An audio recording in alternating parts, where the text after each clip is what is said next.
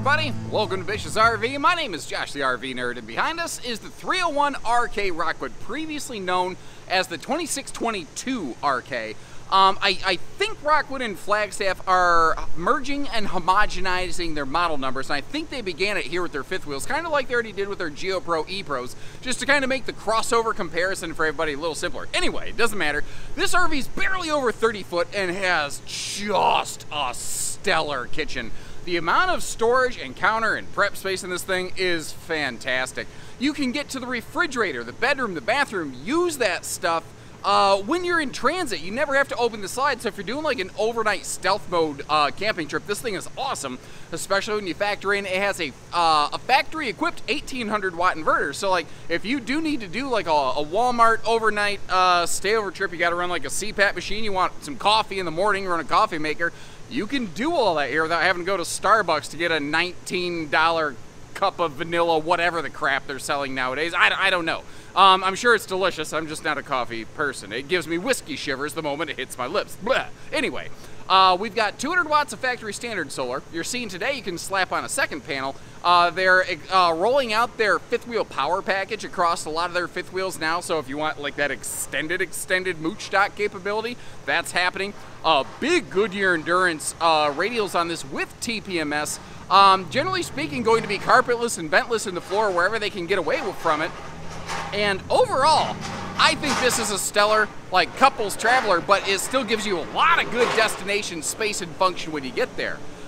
However, the seating, I sort of personally feel the seating was flip-flopped, and as we go through this, I kind of like to hear from you, because that's something I personally feel like, I'd like to kind of get that feedback back to Rockwood. Like, this is just one person's opinion, but if you all start chiming in, they tend to listen.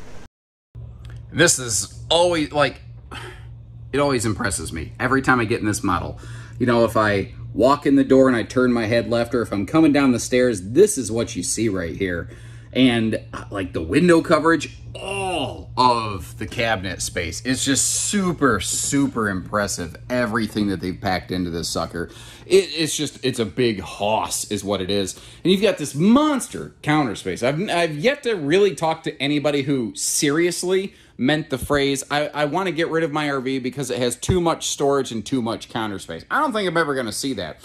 One thing to kind of maybe proactively head this off at the pass, though, some folks dislike when there's a level change on the countertop like that. The reason that it has to be there in this case is their solid surface countertop supplier can't make one piece that size. So they did have to have something somewhere. And if they tried to leave it one level, there'd be like a weird seam in it somewhere. And they kind of wanted it to, well, seem a little more done with intent and clarity. Now, I'm seeing some manufacturers do things like have this pull-out drawer right here, like a couple removable chairs, to kind of create a desk space right there. And now that I've seen it, I never thought about that until just now when it just shot out of my mouth. Now that I've seen it from some other brands, I kind of wish it was here. And I think that overall it would provide a nice enhancement. I don't think it would hurt the RV at all. I think it would only kind of help it. Now, let's go ahead and rip this Band-Aid off. As it currently sets in this factory configuration, you've got a dinette straight across from a very high-mounted TV over here. So let's just kind of be, you know, totally clear and fair and genuine about that. Grand Design's version of this has kind of a little flip-flop situation where their sofa and their dinette is kind of swapped in terms of position. And as a result, you know, you can have a theater seat across from, albeit a high-mounted TV, still straight across from the TV. What if Rockwood did something like that? Or do you prefer the arrangement that we're looking at here today? And there's no wrong answers to that question. It's just kind of the one that works a little bit better for you. You might notice there's like an arch-shaped gap above the cabinetry right there. So what's happening here is I'm not using some tricky fisheye wide-angle lens. Like my head's its normal weird shape right now, this goofy nugget that you're looking at here. Sorry for the glare off the forehead, by the way. And if I got some weird red spots, you're going to see that a hand crane pecks me in the face later in the video. It doesn't make sense now. It will. They're using a barreled ceiling. They're not contouring the cabinetry to match that because the cabinet's already tall enough. I don't know what purpose it would serve, but it creates an opportunity. If you look up here it's not just flat topped. And I got to get you at a weird angle on this, I know. But you can see how there is a very aggressive little lip on that. And what that allows for is, like, if you want to do a little bit of decorating, I think something that would look really cool up there, if there was some kind of like indirect rope lighting. I'm kind of a sucker for that. Although I'm not a big fan of like the lightsaber Labatt blue lights that are in a lot of RVs. That's a trend I'd be okay if it died out of the RV industry. What about you? I don't know. Maybe some people like the blue lights. Up top here in the kitchen, you got that big rain-sensing Max Air style like vent fan, complete with roof vent cover. You'll find another one of those in the bathroom. That's a cool little Rockstaff doing Rockstaff things feature right there. They only use the big fans. Now you see, the refrigerator is not as deep as the slide. Good news, they didn't waste it. It's actually outside storage, which is cool.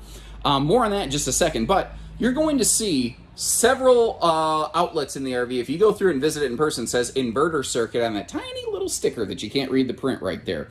It's telling us that that is wired to the now 1800 watt factory inverter. So the base inversion on this 1800 watts to quite a few outlets, not every single household outlet in the RV, but to quite a few of them. And it can provide some pretty serious function, you know, in terms of factory standard inversion for something that's not necessarily like, hey, we're trying to get you off grid. But like if you're doing a travel stop, which in a 30-foot fifth wheel, I could see that happening. 30-foot fifth wheels are fantastic for traveling, especially when you factor in how they're doing their suspension, and you got the Goodyear tires and the tire pressure monitoring. Like that's a thing I could really see right there. I should have pointed this out when we were sitting down, but like awesome window coverage on this. They're short windows though. When you're standing up, it doesn't look as impressive, but when you're sitting down, it gives you an awesome view. But when you're standing up, it's still unobstructed enough that I can see what's going on in my campsite. So personally, I think it's pretty darn functional and pretty darn effective. But again, that's just my nerdy take on the thing. There are some USB plugs kind of tucked in here, so this makes a neat little charging pocket right there. What's kind of cool about that is that's located right above your sleeper sofa. So if you do have some kind of guest, you know, like if you invite Uncle Josh over for the weekend, I got a spot I can keep my little phone charged up there in case, you know, he tried to abduct me and turned out to be a couple gas station murder hobos. But never mind that. Anyway, let's open up all the storage, take a look around here. The RV, the one thing that I do think is interesting about this, it doesn't actually have one object I can point to and say, that's the pantry. Like, it doesn't have a traditional vertical pantry. But I would also argue, with all of the cabinet space and everything this thing has everywhere, I don't know that I need a specific object called a pantry. I love that it has like the wastebasket space integrated into it. A really big oven in these as well. If you are a campsite cook, you want to spend some extended time, you know, doing some work in one of these, it provides a nice big space there. And there are 3 pop-up power towers all around that kitchen. They are not doing power outlets under the overhead cabinets of the RV. Everything is down where you can reach it, but by doing 3 of them, it gives you more ability to kind of customize where you want to place your appliances and how you want to set up your kitchen, because your kitchen might look different from my kitchen. And if I don't want one of those power towers near me, I can, you know, recess it back into the countertop, and then it just becomes a wireless phone charge pad, which is cool. Or you can just not use it at all. Nothing says you got to use it at all. I don't know. Anyway, let me ask you this. They are doing their little, they call it WeRV, but the LCI One control panel over here is what it truly is. They just get to put their own name on it. This is neat because it still just gives you switches for like lights and things like that, which is nice. And it gives us switches for slides and awnings. You can Bluetooth to it. Is that wireless Bluetooth functionality, like, is that important to you? Is that a make or break factor? What if it just wasn't there? What if it just had physical switch panels? Like, Alliance does a lot of that. Alliance doesn't do a lot of Bluetoothy stuff. They just do switches, and I think it's fine, personally. Magnet holdback for that bathroom door, or bedroom door, by the way. The bathroom door is a sliding privacy door before end up talking about that incorrectly once again. This bathroom is a bedroom bathroom kind of shared arrangement that they use in several of their units. Giving you a look at the linen storage over there, it's actually part of the slide out. You can see how deep it goes versus the sidewall. I've also kind of got the closet open to help you complete that visual. This is one of the only areas in the RV where you will find a heat vent in the floor. The upper deck actually has 2 of them, but they did as good of a job as I think they could, really trying to put them in like non-primary, non-walkable spaces. It's just the most direct route where they had the ability to do it. Great space around the toilet. That is something that I really like.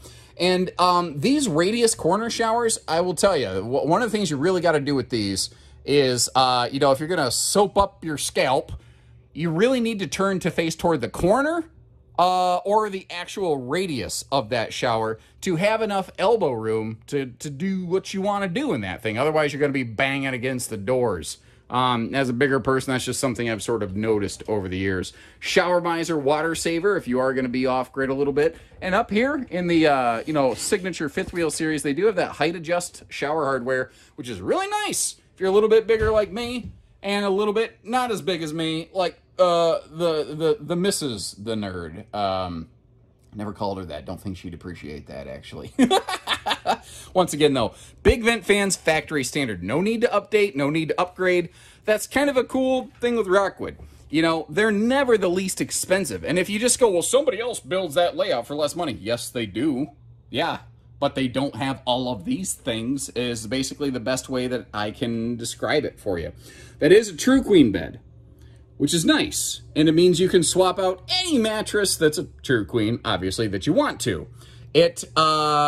These do not have any sort of Olympic queen or king options or anything like that. So that's something you're going to want to keep in mind. There's things they do and things they don't do. By the way, your second air conditioner, this is the thermistor over here. That's what kind of controls it. And you do have just a physical switch here for the bedroom light. So if you don't want to have to Bluetooth everything or clickety-clack every single light off and on, well, you don't gotta. By the way, those blackout roller shades that you saw kind of peeking down a little bit in the living room, they persist up here in the bedroom too. Giving you a look under the bed, you can see how that's an all-welded aluminum cage. That's something that they do in these just as a matter of happenstance, basically. Anything that's going to be structural or load-bearing, they tend to do that. Now, looking up here at the corner, that TV seems like it's in a weird spot. Like, if it's swung out, it's in your way. If it's not swung out, well, then it's hard to watch. But the reason they do that is because the wall across from you is a sliding pocket door. And you can't exactly mount a TV on something like that. Now, I have kicked my shoes off because it grinds my gears when I see people doing videos like this, wearing their shoes on someone else's furniture. It's so flippin' disrespectful. What I wanted to show you here is how you can still use the bed in road mode from your point of view.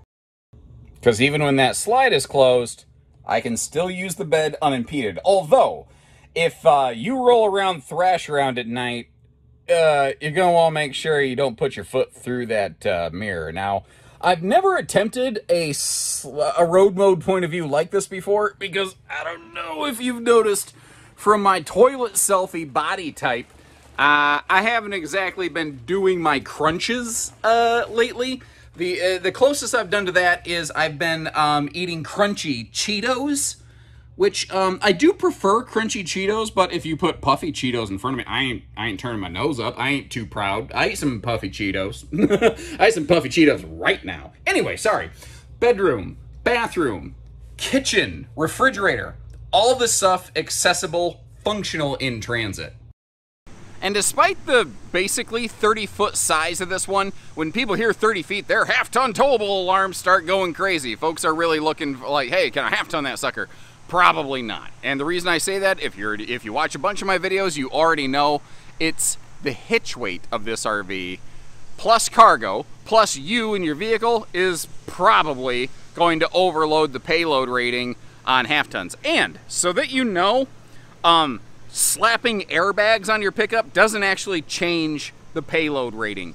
You're not actually protecting your bearings, your drivetrain. You are forcing the RV level, which is not a bad idea, but you're not actually fixing the mechanical, aspect that is lacking on your pickup. So 3/4 and up is generally going to be my recommendation. That pin box, by default, it just fixed point forward like everybody, but it is a turning point hitch. So there is this little thing you can disengage and allow that hitch to pivot and turn, which if you've got a short bed kind of vehicle, it can, help you keep the cab of the RV from playing bumper cars with the cab of your truck, as it were, the cap of the RV. Sorry. So this includes its little side stand, the little griddle, and all that here. You're going to see another one set up in the back, and you're like, wait a minute, does it come with two? No, it doesn't. The one that's on display back here is just that. It is just a display unit, so it comes with one griddle. Now, they're using a quad step to get in and out of here, so the steps are, not quite so tall for everybody.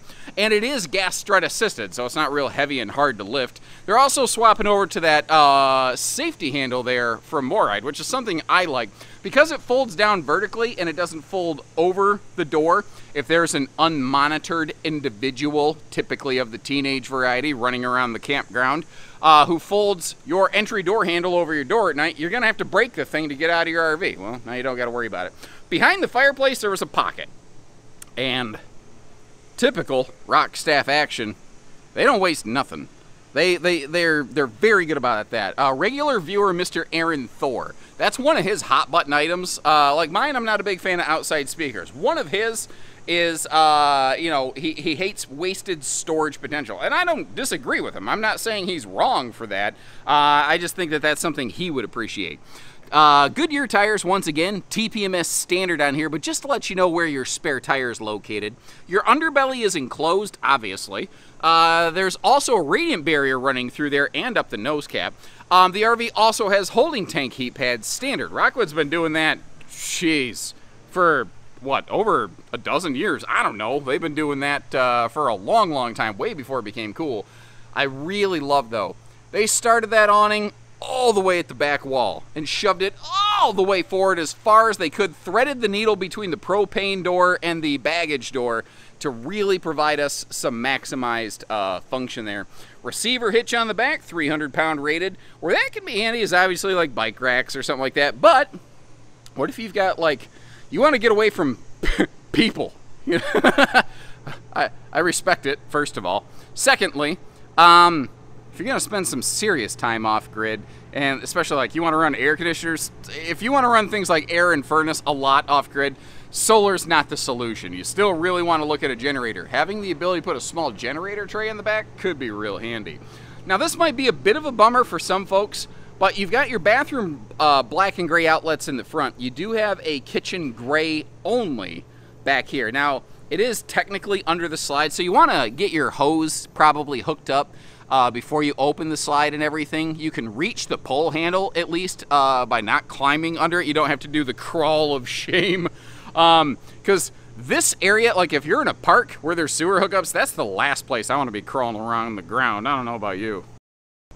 And similar to that little pocket behind the fireplace, this little pocket's behind the refrigerator. The one to our left is behind the dinette. Again, they just don't waste stuff. Now, this door, like this pocket actually goes up to pretty much the ceiling of the slide, but if they tried to make the door super duper tall, well, you'd never reach it. So instead what we have is what I call endoscopy storage, where, it looks like you have to shove a camera up in there to see the whole thing. Now, remember there's like, drawers for the dinette ends, but the back section here, you could tear apart the whole dinette to get to it, but you don't have to. And you might notice that is all welded aluminum framed. Underneath your bed's the same thing. Anything Rockstaff builds in-house that is going to be load-bearing, it's got a welded aluminum cage structure. The whole RV is that way. The bed, the dinette are the same. And what they've done here with this baggage door hardware, I'm very happy with this. So this is a friction hinge mechanism so that if it's just sitting here on a windy day, it doesn't, like, smack you. I mean, I have to get super friendly with it. You see, it still didn't even engage that. Now, if you push it by hand, it moves very, very easily. But it's kind of cool because, if the door tried to flip up, you'd have to have one of those cheap long plastic holdbacks, which are just notorious for breaking because you're under a closet slide. That setup to me, man, it just makes sense. And for these kind of dollars, it better make sense.